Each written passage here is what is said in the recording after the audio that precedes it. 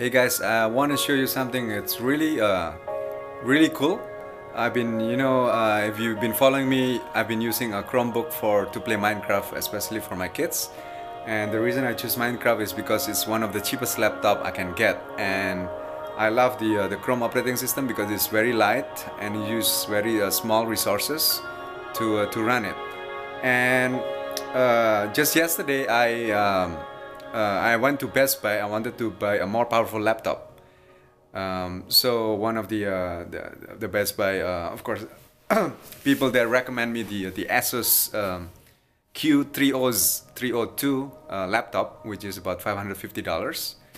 So it has like 6 gigabytes of RAM. The person said it has to be more than 4 gigabytes. So I go ahead with his recommendation, and so I got it. So I thought,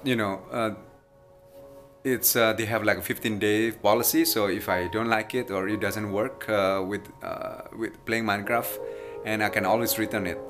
So I installed the Minecraft on the new Asus Q302, which is using the Intel Core i3, I think the 4th generation, and using 6 gigabytes of RAM. So actually, this machine is more powerful hardware-wise than the Chromebook that I have bought for my kids about like last year or 2 years ago, which is the HP14, this one, and the Acer C720. And I bought it, if you've been following me, I bought it only the refurbished version is only like less than $200. It's about $180. So this Asus is about like 2 times or even more, almost 3 times more expensive than the Chromebook here. And the reason I bought this the Asus, because I wanted to not just to play Minecraft, but also to record it. To play the Chromebook, no doubt about it, it's very good. It can get like 30 to even until like 40, 50, 60, sometimes 60 frames per second. But once I try to record some stuff with it, it becomes like kind of lagging. So that's the reason I want to buy the new laptop. So I installed the Minecraft on this new Asus Q302, and then to my surprise, it's less powerful when I play using the Minecraft. You can check it out on your own here. All right. So here is the Asus, and then this is the HP Chromebook, and this is the Acer Chromebook too. So right now we are trying to go to the Mineplex. All right. Before we do this, I want to remind you that all of the settings on the Minecraft is the same. So I put all the settings, the same settings, so there is no difference, and we all log into the same Wi-Fi. So right now I'm just trying to go to one of the server. We are going through the MineTime server here. Okay, join server, and then here also join server. Yep, and then over here on the Asus also join server. All right, and then I'm just gonna click the F3 button, so you can see the frame per second. So over here, as you can see, it's about 26, 29. Yeah, that's the Asus. Over here is the HP Chromebook. It's about 48, 50 frames per second. Over here is another Chromebook. It's the Acer. It's about 49, 47 frames per second. So this is what I got, and it really surprised me because I thought the Asus, which is newer, it's like and it has a more powerful, I think, Intel processor, and it has more RAM too. The Chromebook, the HP Chromebook, this one it's only 4 gigabytes, and also the Acer Chromebook also only 4 gigabytes, while the Asus has 6. So right now, if you can see, it's still about 26, 23. Sometimes it goes to 30. While over here, you can get like 60 frames per second. Over here on another Chromebook, the Acer, 56, almost 60 frames per second. Right? Over here still, you can see, probably you can the reflection there. There you go. 26, 30. So I want to show you the setting. So maybe of you guys are, oh, probably the setting is different, you know. I'll just go to the options, go to the video settings here. I'm sorry, it's a bit it's very reflective here.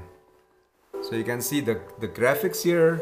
I set it up to fancy, smooth lighting to minimum, you know, 3D analytics off, clouds to fancy, few bobbing off, particle decrease, render distance only to 8 chunks, maximum frame rate 60 frames per second, mid-map level 4. Alright, so if you want to see the HP Chromebook, if you go to the options too, under video, it's all the same setting. So still fancy, minimum, you know, 8 chunks, 60 frames per second, brightness bright, few bobbing off.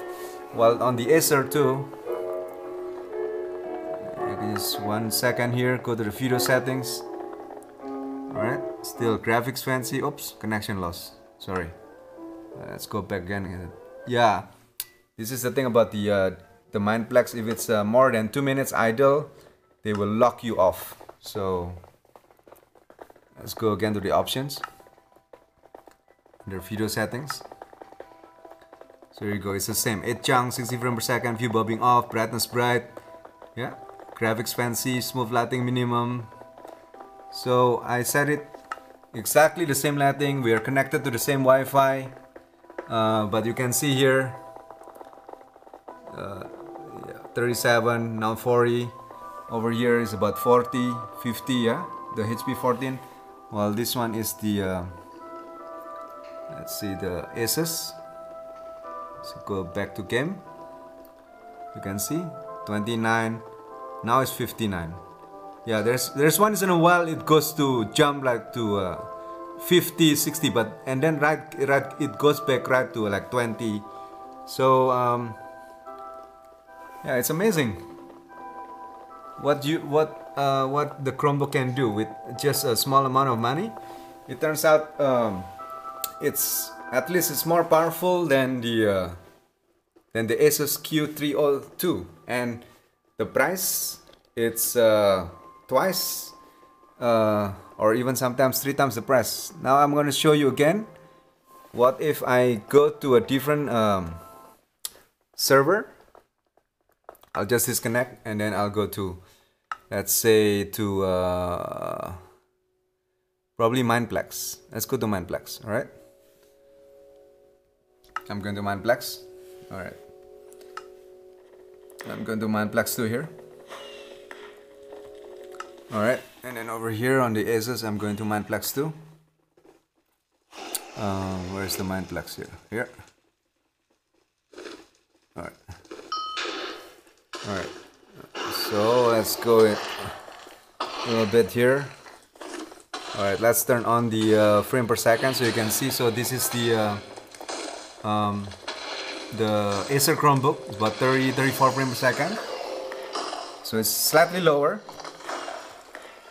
Probably because the server is it's bigger, so there's more people. So it makes the frame per second also lower. That would be my guess. This is 27, so this is almost the same, although it's slightly lower. So 26, 25. This is about 30, 32.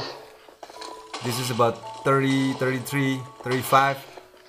Yeah, going back to the again to the Asus, it's below 30 still, yeah. And then this one is also about 30, and the Acer is yeah, okay, 30. So it's almost the same, but again this one is slightly lower still, although not as much. So it depends on the server. Now let's try to go to just to the single player. So we're not going to the server, we're just going to the, oops, disconnect it first, and then we'll just go to a single player. All right, single player here.